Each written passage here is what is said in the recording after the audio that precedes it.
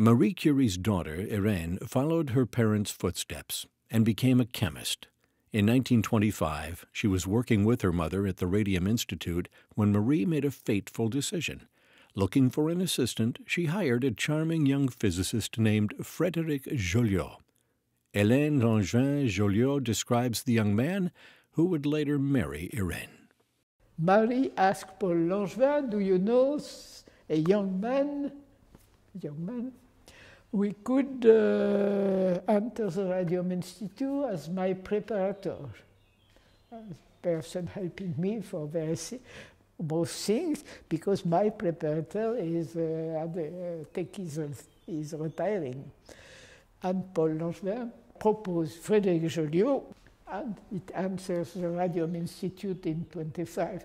My father was an exuberant young man, rather happy with women. My mother don't like to speak, only discussing with a few persons I know about, all that.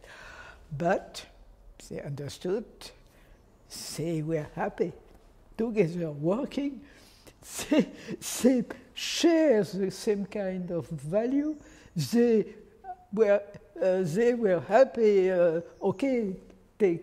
doing sports, they were happy with me. So, and they share, the same idea, finally, about science.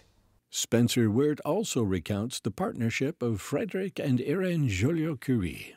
In the Radium Institute, he encountered the daughter of one of Marie and Pierre Curie's two daughters. They had an artistic daughter who became a well-known novelist, and they had a scientist's daughter, Irène.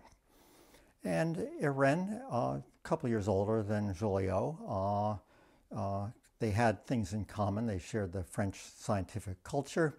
They shared political views, which were what we would now call mildly on the left, progressive, vaguely socialist, but their main political views were that science was a great thing and should be supported. And she, too, was a brilliant scientist. Frédéric and Irène Joliot-Curie's daughter, Hélène, was born in 1928 and followed the Curie family tradition by becoming a physicist.